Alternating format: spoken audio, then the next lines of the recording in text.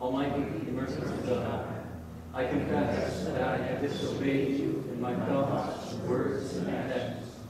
I ignored your commands. I hated your laws, and I do not deserve to be called your child.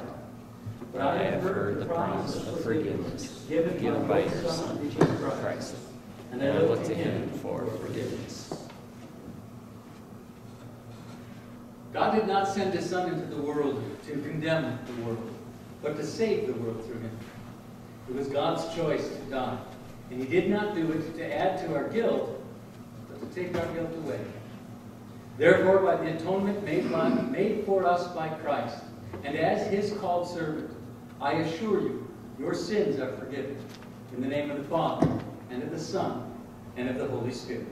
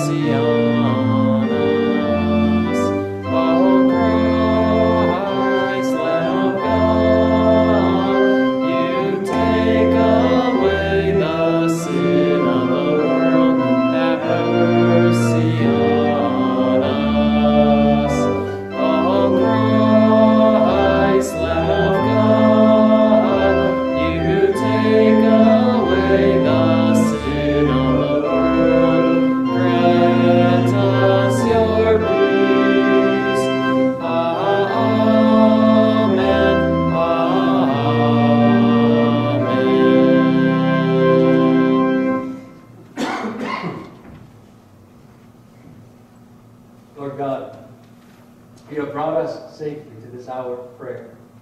Bless us who have gathered in your name. Speak to our hearts. Dispel our sorrows with the comfort of your word. And receive our hymns of thanks and praise. Through Jesus Christ our Lord, who reigns with you in the Holy Spirit, one God, now and forever. O Lord, open my lips, and my mouth will declare your praise.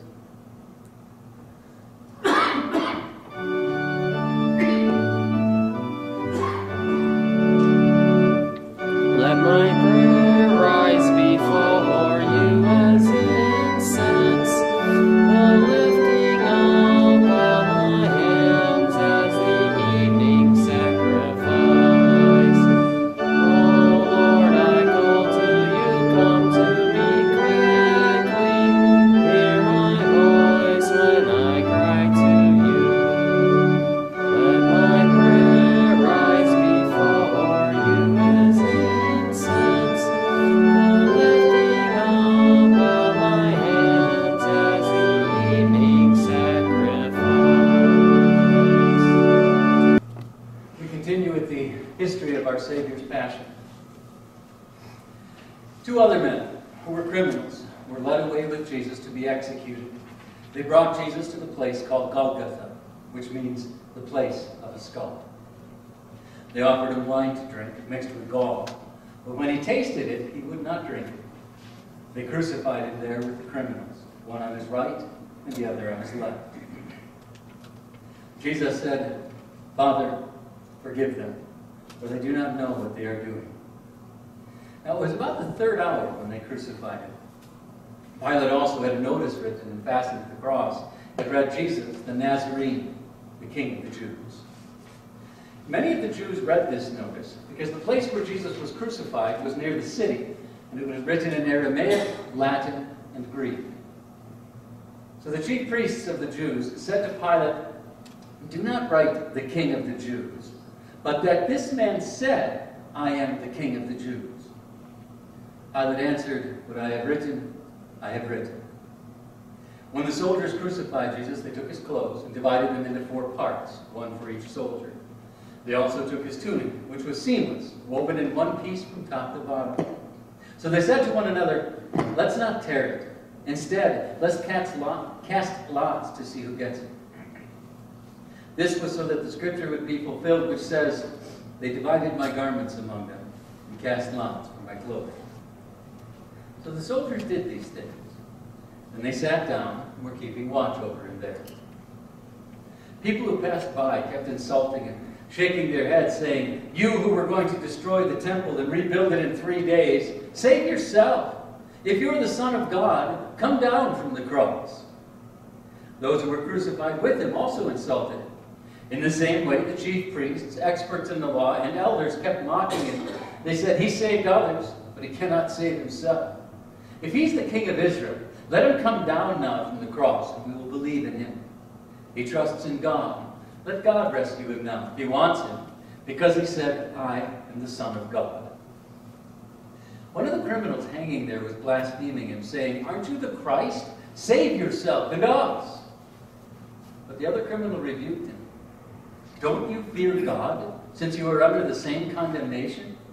We are punished justly, for we're receiving what we deserve for what we have done.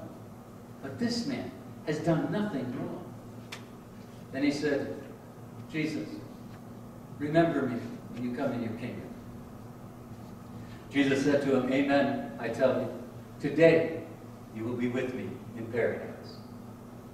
Jesus' mother, his mother's sister, Mary the wife of Clopas, and Mary Magdalene were standing near the cross.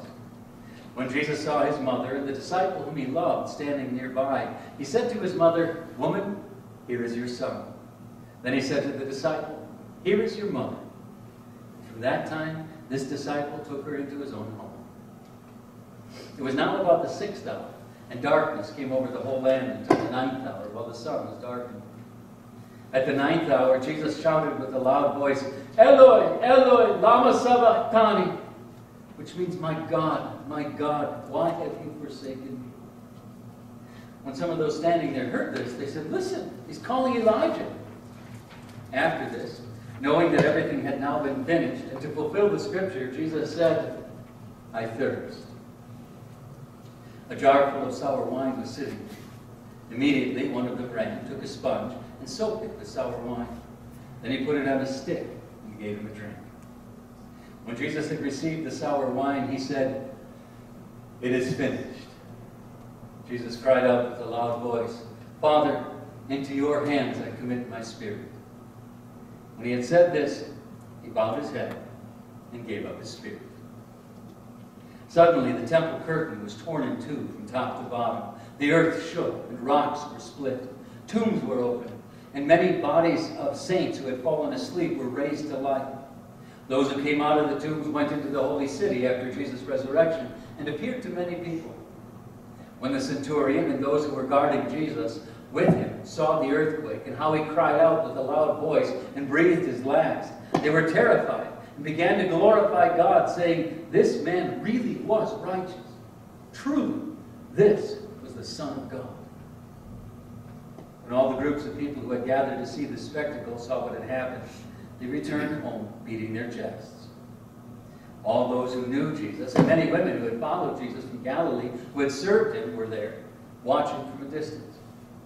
Among them were Mary Magdalene, Mary the mother of James and Joseph, Salome, and the mother of Zebedee's sons. Since it was preparation day, the Jews did not want the bodies left on the crosses over the Sabbath, because that Sabbath was a particularly important day. They asked Pilate to have the men's legs broken and the bodies taken away. So the soldiers came and broke the legs of the first man who was crucified with Jesus, and then those of the other man. But when they came to Jesus and saw that he was already dead, they did not break his legs. Instead, one of the soldiers pierced his side with a spear. Immediately, blood and water came out. The one who saw it has testified, and his testimony is true. He knows that he is telling the truth, so that you also may believe. Indeed, these things happened so that the scripture would be fulfilled, not one of his bones will be broken. Again, another scripture says, they will look at the one they had pierced. So far, the history of our Savior's passion.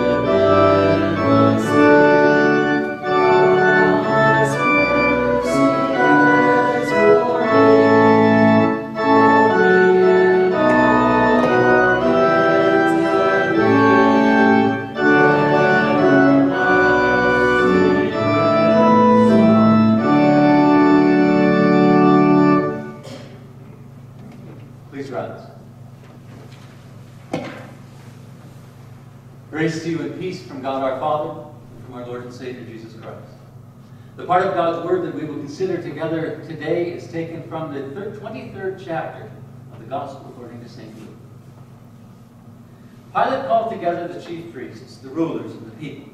And he said to them, "You brought me this man as one who is misleading the people. Look, I have examined him in your presence and have found in this man no basis for the charges you're bringing against him. Herod did not either, for he sent him back to us. See, he's done nothing worthy of death. So I will have him flogged and release him." This is the word of God. Please be seated.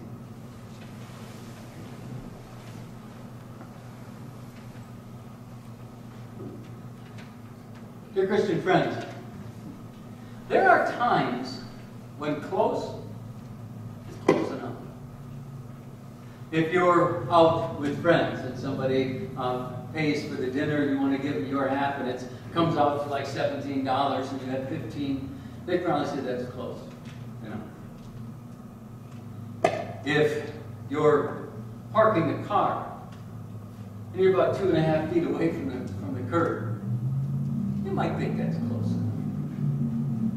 But there are times when close is not close enough. If I'm having heart surgery and the surgeon is reattaching my carotid artery, close is not close enough. It has to be precisely where it needs to be.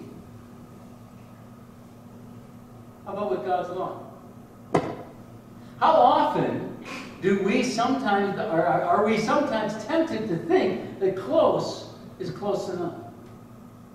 That I am supposed to serve God with all of my heart. But if I can manage 80%, is that close enough? Or I am supposed to study the Lord's Word every single day. But if I miss one, isn't that close enough? Consider the standard that Jesus set. When he said, "Here is the standard that you're supposed to meet," he did not say, "Make sure that you're better than the people who live in this city with you." He didn't say, "Make sure you can find someone that if you compare yourself, you'll come off looking pretty good." He said, "Be holy, as your Father in heaven is holy." That's the standard. Absolutely, unfailing perfection. Where can we find that? We can't generate that on our own. But God gives it to us as a gift. And here, in Luke chapter 23, we see yet another instance where close was not close enough. Jesus would meet every single facet, every single command, everything that was required of him, he would meet. Even though the people around him were looking for close enough, Jesus would settle for nothing less than perfection. Pilate, he called together the chief priests, the rulers, and the people. And what's interesting about that is that Pilate and that other group, the rulers, the chief priests, and the people, were on opposite sides. Pilate wanted to set Jesus free. The chief priests, the rulers, and the people wanted Jesus to die. And even though they were on polar opposites, none of them were on God's side. How many sides are there? In fact, there are two. There's God's side and everybody else. Because while everybody else may be divided, and while everybody else may disagree, they're all on the wrong side of God's law. So when Pilate brought Jesus in, the only thing that mattered was who was on God's side. The fact was, he wasn't. The rulers weren't. The chief priests weren't. The people weren't. Jesus was. And he said to them, "You brought me this man He brought this man to me as someone who is misleading the people. And the tragedy of that is that he didn't really care what Jesus was teaching. It's a very real possibility he didn't even know what Jesus was teaching. And for the Pharisees and the teachers of the law, what really bothered them was not so much what Jesus was teaching. Because if they had studied that, if they had considered that, and compared that to this is what the Lord said, they would have found out he's teaching exactly the right thing. What bothered them was that Jesus was more popular than they. That he was getting in the way of their plans. And so he had to go. And the tragedy of that is that salvation was right there. God's law in all of its purity. God's gospel in all of its grace. And they were so focused on their own agenda that they missed it. Same tragedy today. God's word is here. We teach it, we share it. And how many are so focused on their own agenda that they miss it? The Pharisees, teachers of the law, pretty convinced they were doing something important. Certainly important for them, arguably important for the people, but important enough that they had no time to hear what Jesus was saying. Pilate wasn't so much interested in what Jesus was saying as he wasn't keeping the peace. Herod said, we sent him to Herod. Herod found nothing worthy of death in him because he sent him back to us. Herod just wanted him to be entertaining. And everyone missed the Savior.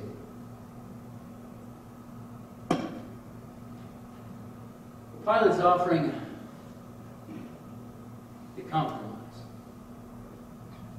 Why don't we see if we can get close enough?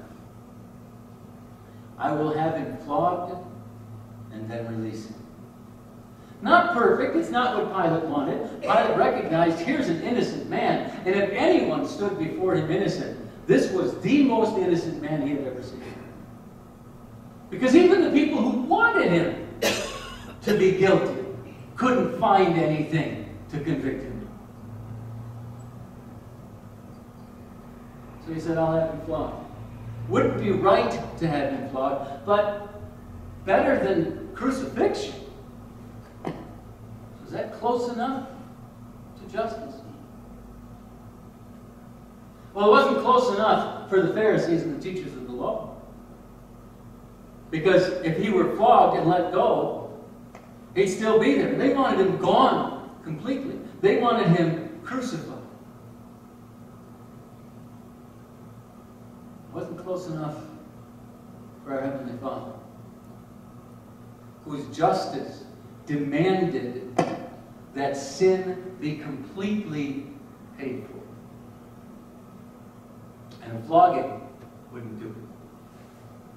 Simply humiliation would not do it. Pain would not do it. He had to suffer the wrath of God. He had to suffer the pain of hell. He had to carry our sins and suffer the pain of death. Otherwise, there would be no justification. There would be no righteousness to offer to us. Pilate's offer was not close enough because it wasn't perfect. And the reason that we celebrate during Lent, the reason that we remember his sacrifice is because it is perfect. That our salvation is finished. We just read that in John chapter 19. It is finished.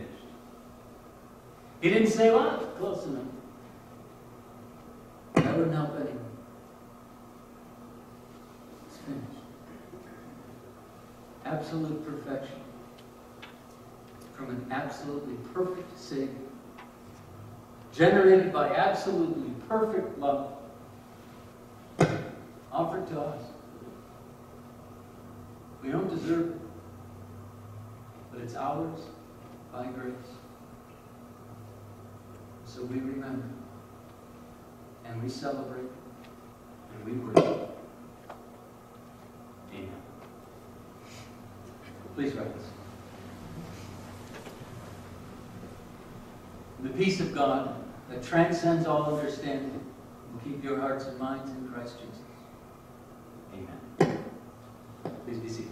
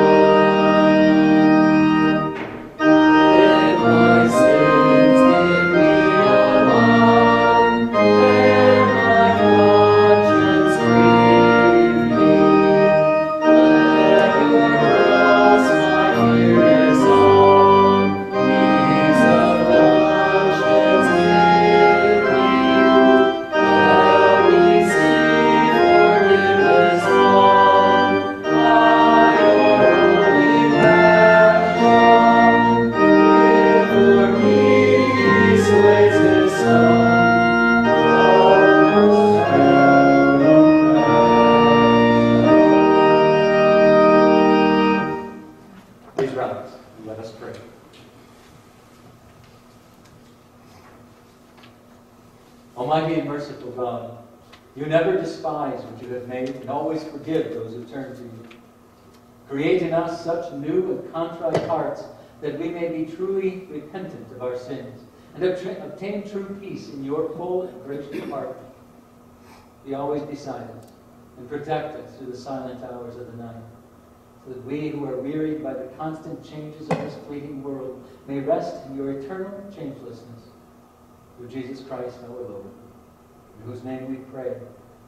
Our Father, who art who art in heaven, hallowed be thy name. Thy kingdom come, thy will be done on earth as it is in heaven. Give us this day our daily bread, and forgive us our trespasses, as we forgive those who trespass against us.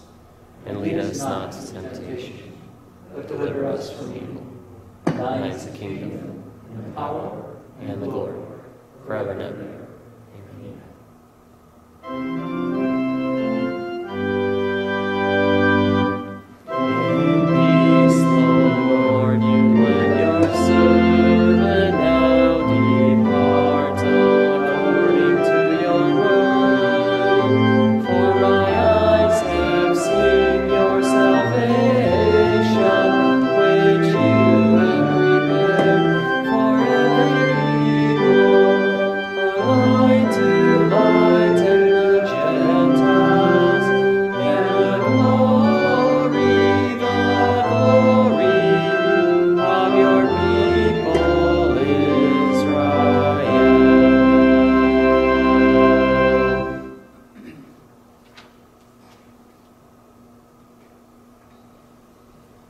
The Lord bless you and keep you. The Lord make his face shine on you and be gracious to you. The Lord look on you with favor and give you peace. Amen. Amen. Please be seated.